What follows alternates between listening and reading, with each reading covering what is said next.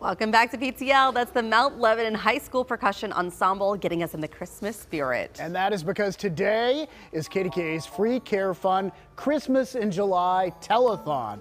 The Free Care Fund at UPMC Children's Hospital of Pittsburgh helps thousands of families every year. In fact, last year alone, it helped some 30,000 families pay for medical care that they otherwise may not have been able to afford. And your donations make that happen, so we applaud you. And we want to go back live now to our phone bank in Lawrenceville. Daisy and Ron are standing by. Who do you have with you now? Hey, we have Brooke Eknat here with Howard Hanna, and you were just answering the phones. How are things getting going, and what are you, I mean, how busy are these phones right now? They're busy, which is really, really great. It's awesome that people are calling in and donating to this fantastic cause, so it's awesome. Is this your first year for you that you've been here manning the phone bank? Yeah, very, very, very new. Howard Hanna has been involved for many, many years with the Free Care Fund, so we've had lots of volunteers over the year, but this is my first year on the phone line, so. I mean, you look like a veteran. You brought the hat in. Thank you. I had to represent. I had to be festive, so. Right, definitely. Tell us just a little bit, and I know this is your first year, but why is it so important for Howard Hanna to get involved? It's vital. At Howard Hanna, it's really important that we are making an impact in our communities. The Children's Free Care Fund actually partners with 20 different hospitals throughout the country, which is really, really wonderful. So we want to make an impact here in Pittsburgh and, you know, do the work. Awesome. Great. All right. I was trying the last time to get someone to catch this, so I wanted to throw it up, and I'll let you catch it. Yeah. You must have been a volleyball player in a future life. I have too many things in my hands. I can't help out. Right. But be sure to make sure to call. You've got 412-692-8900 to make a donation, and you can talk to one of these lovely people. Brooke is right here.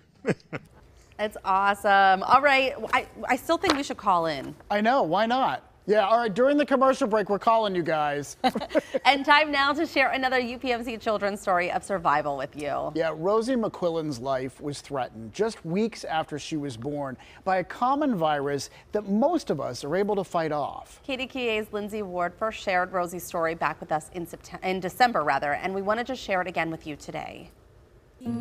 Amanda McQuillan and Adam Rivetta are proud parents of two little boys, 3-year-old Ezra and 18-month-old Winston. So when they found out Bows and Flowers would likely cover their latest edition, they were surprised. Super surprised, just because, like, you know, after 2 boys, you're just kind of like expecting another boy. And whenever it was a girl, I think we both were shocked and like taken back, but we were very excited. They say everything went smoothly from the pregnancy to the birth of their baby girl Rosie in July. But when they came home from the hospital, the initial time spent at their Coriopolis house as a family of 5 was cut short.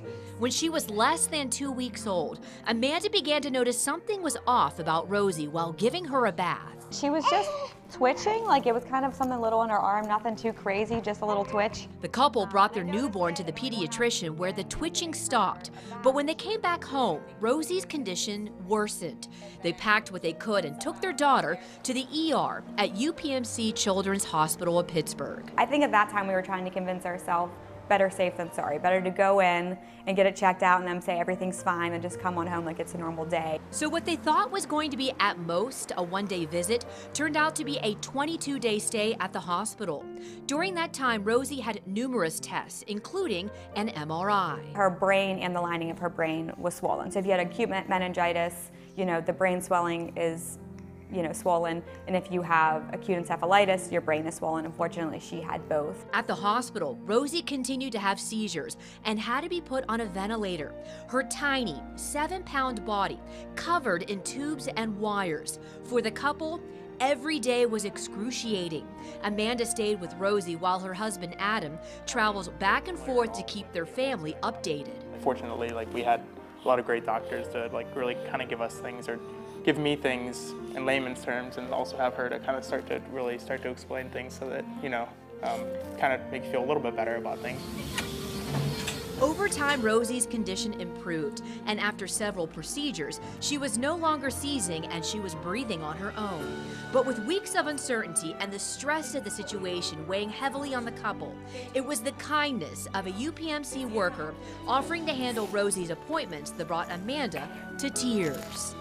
You know, it just made the difference, because we went through so much and we were so overwhelmed. So just having somebody to say, I can take this weight off of you, is huge. Now at 4 months old, Rosie is doing well. She's on anti-seizure medicine and is only getting stronger. As for Amanda and Adam, they say the support they received is something that will stick with them for life. Lindsay Ward, KDKA News. So much emotion there. Yeah. And we have an update to share about Rosie. Check out these recent photos of her. Yeah, she just turned 1 this month. She did have some tubes put in her ears recently, but we're happy to say she is doing great, and that is so wonderful to be able to report. And it looks like she's celebrating Christmas in July too. It does, yes. She's part of the team. Thank you, Rosie, and thank you to her family for sharing that story. It really speaks to why this is so important. Absolutely. And you know, maybe in a decade or so, Rosie can be our junior co-host for Telethon. You never know. You never We're know. always looking for them. But for now, that honor belongs to 14-year-old Taylor Rolls of Aspinwall. So let's go back to her now at UPMC Children's. Hey, Taylor. Hi, Heather and David. When I hear those phones ring, call 412-692-8900.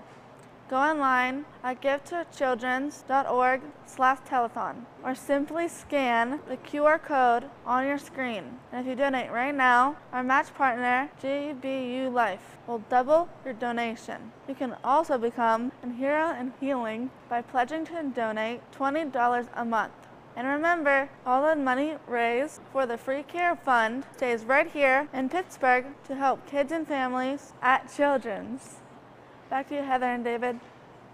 All right, you heard Taylor. Let's make those phones ring. Come on, we want every one of them ringing, and our phone bank volunteers agree. Keep the calls coming. They're ready for you. Don't go anywhere. We'll be right back with lots more during the Free Care Fund Christmas in July telethon on PTL.